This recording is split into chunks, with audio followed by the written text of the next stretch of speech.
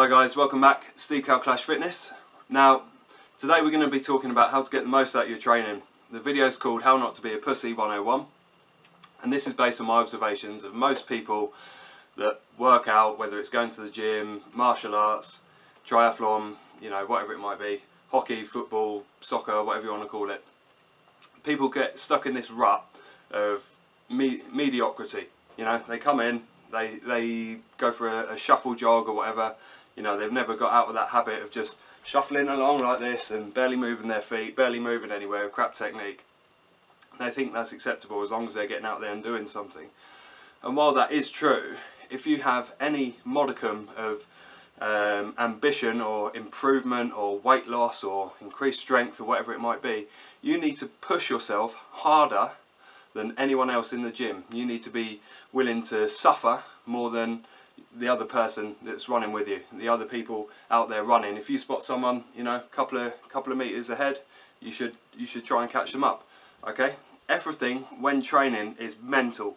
Okay, it's not physical.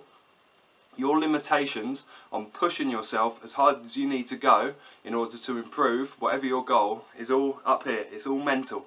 Okay, and that's what it comes down to, and that's what I mean by not being a pussy. Okay, so most people, they go out there, as soon as it becomes a little bit hard, they'll stop. Whether it's another rep in the gym, whether it's another mile, whether it's increasing that tempo so that you're running a bit faster, whatever it might be, people give up as soon as it gets hard. And that is your brain telling your body to stop. It's not your body telling your brain to stop, it's the other way around. So when you hear that voice up here in your head that's telling you, I'm tired, I'm fatigued, I need to stop, I need to slow down, you need another voice up there that's saying, shut the fuck up and fucking run harder. You need to punish that voice in your head that's saying, slow down, I'm tired, I've had enough, I can't do another rep, I can't do that extra mile, I can't speed up. You need another voice in there that's going to say, shut the fuck up, and you're going to fucking dig deep and you're going to run harder, faster, and you're going to fucking teach it a lesson. And by doing that, you're pushing yourself that extra little bit that's going to really help increase your fitness. And then next time you go out, you're going to do the same thing, and the next time you're going to do the same thing, and then all of a sudden that extra mile or that extra rep becomes normality to you. It becomes easy, and then you push yourself for that extra mile, that extra rep, whatever it might be. You pushing yourself harder mentally will push yourself physically. Okay, and there's a lot of sayings out there like the flesh is strong but the mind is weak, and go hard and go home, and no pain no gain, and all of these sayings that all 100% accurate, but most people that say them just say them.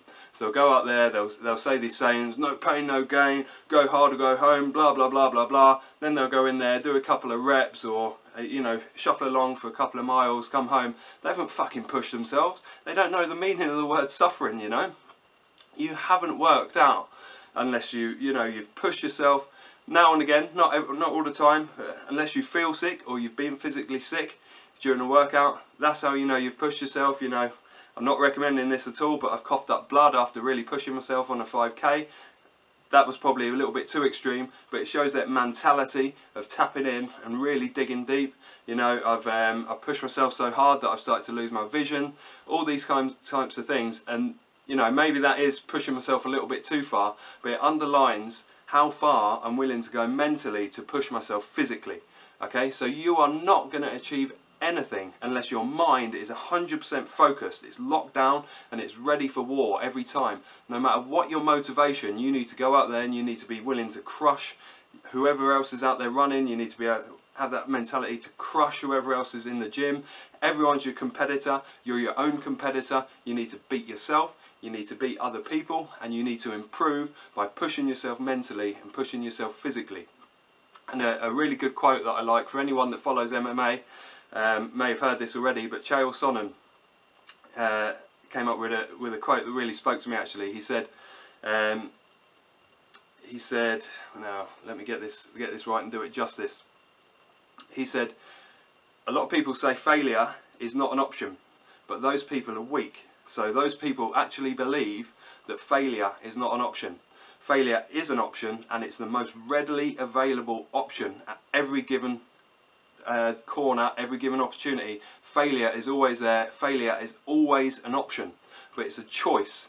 Okay, it's a mental choice, and you mentally choose to fail. You mentally choose to give up. You mentally choose to stop running. You mentally choose to turn your bike around and come home. You mentally choose not to do that extra rep. You mentally choose not to add more weight to the bar. You mentally choose not to do the extra lengths in the pool, or to swim faster, run harder, cycle harder, whatever it might be.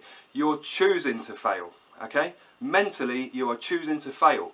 As soon as that voice comes into your head that says, I'm getting tired, I'm getting fatigued, you need to make a choice. Do you continue? Do you go harder? Or do you quit? Do you give up? And that's when you fail, okay? The only time you can ever fail is when you choose to fail. A true champion can lose, but not fail. In fact, in losing, a champion can actually get the greatest win of his or her career. You know, if it's a boxing match or whatever it might be. If a champion loses, but they've gone out there, they've given it their all, they've fought hard, they've had their back on the ropes, they've been getting beat down, but they come out swinging, they come out fighting, they just never give up, they keep getting up, they keep going, and eventually they lose. That is a win. That is not them quitting. That is fighting through adversity, and that is winning. Whether or not you get a W or an L on your scorecard, if you don't give up, if you continue going through adversity, if you push yourself through those barriers, that is a win. It doesn't matter what the result. That is a win. And something that John Paul Sigmarsson once said when he lost the World's Strongest Man title to Jamie Reeves. I think it was in the late 80s, could be in 87. Jamie Reeves beat him, and John Paul Sigmarsson was the favourite. He's, in my opinion, the strongest, most charismatic strongman in the world. Massive inspiration to me. I visited his grave in Iceland. Jamie Reeves beats him, and when being interviewed by the broadcaster, he asked him how does he feel, and he says it is an honour to lose against such a great champion.